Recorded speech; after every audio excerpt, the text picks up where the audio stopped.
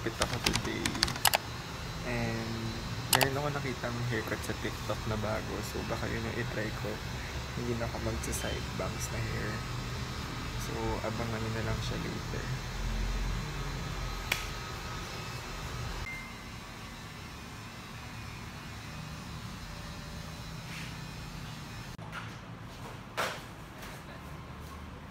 Good afternoon guys! I'm just here at SM North kasi sinamahan ko yung parents ko mag-grocery and si Kyle bumili ng mga baking goods sa magpagupit.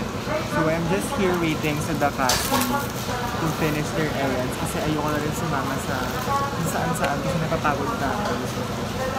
So I just have this Hokkaido milk tea from Dakasi. And ayun din pala, new haircut ako if mapapansin nyo. This is like a very new haircut to me. So baka feel ko maninibago rin kayo.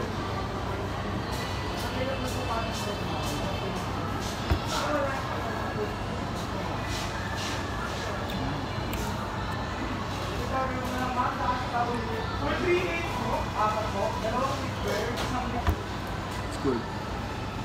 Nababother ako sa hair ko. Hindi ko alam kung bagay ba talaga siya sa akin or talagang nasobrahan lang sa ikli to.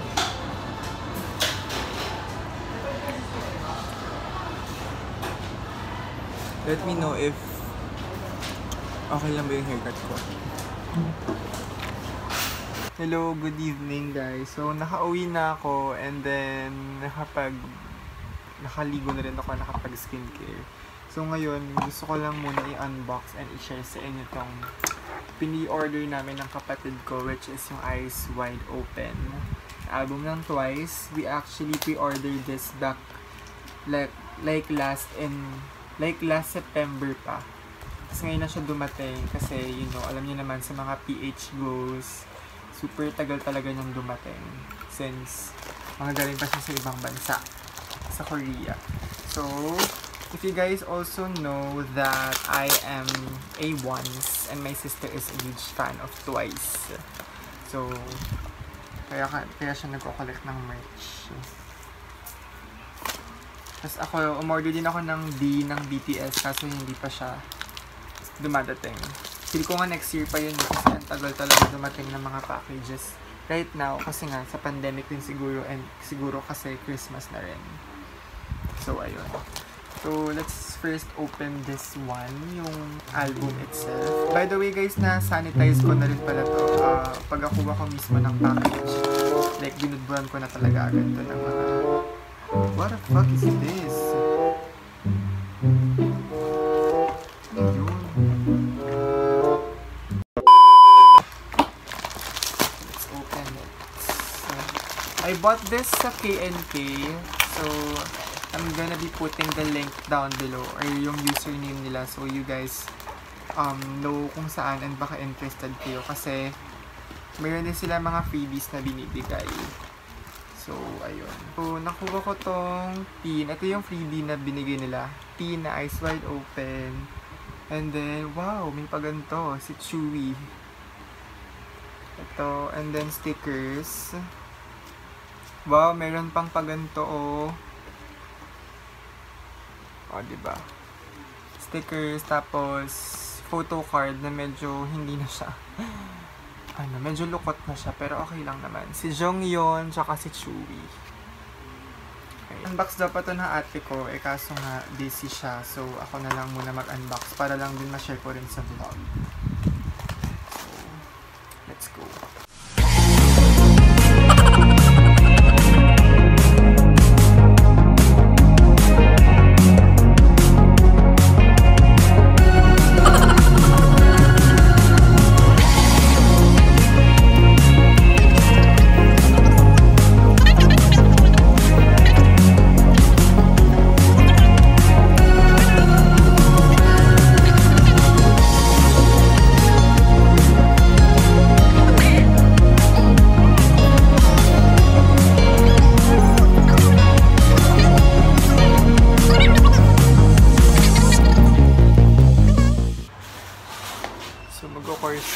Mag-choice po tayong nakahanger lang kami ng damit.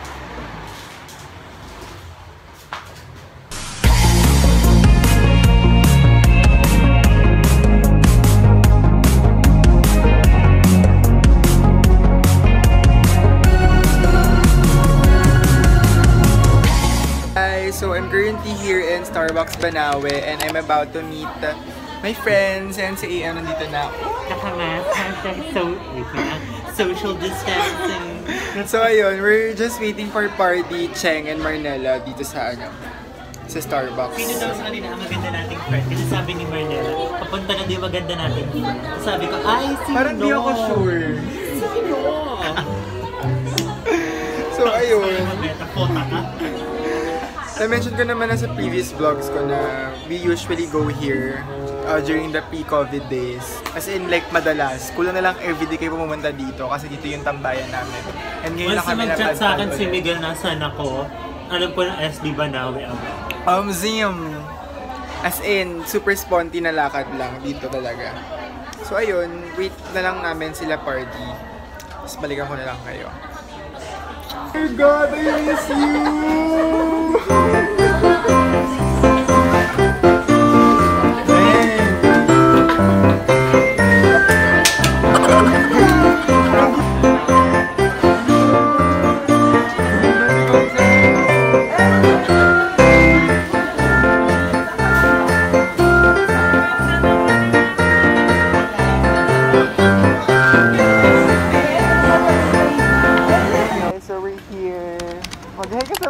Dali, ayan na, exposure mo.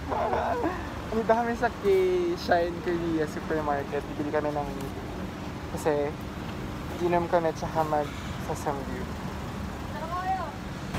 Ibigay mo kayo? Ibigay mo? Saan ka umano? Hello, ang dami nila. Madami kailangan. Magkano yung ganito? Sino ba sa'yo? Magkano yung ganyan? Actually, kahit sino naman, pinakolekta ko nga sila.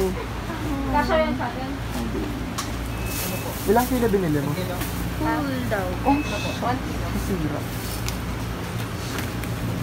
Ano pang meron dito? Teka, hahanap ako. Mga meron silang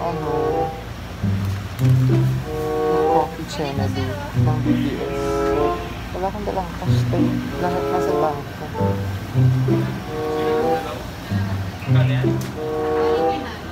Oo nga, wala nang iba. Wala yung chilsong. Ayun, may chilsong sila. Saan? Ayun o. Kibokju. Ano ba to? Jelly 8.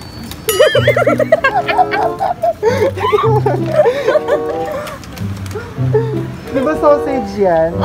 Cheese kang eh. Cheese na kami. Pero parang sausage. Nabasa mo? Hindi kagi may picture. Months po yung mga kasama ko. Lalo na po yan. Ayun po. Yan na. Uy.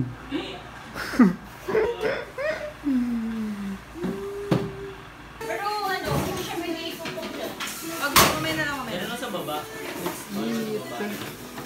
May panim.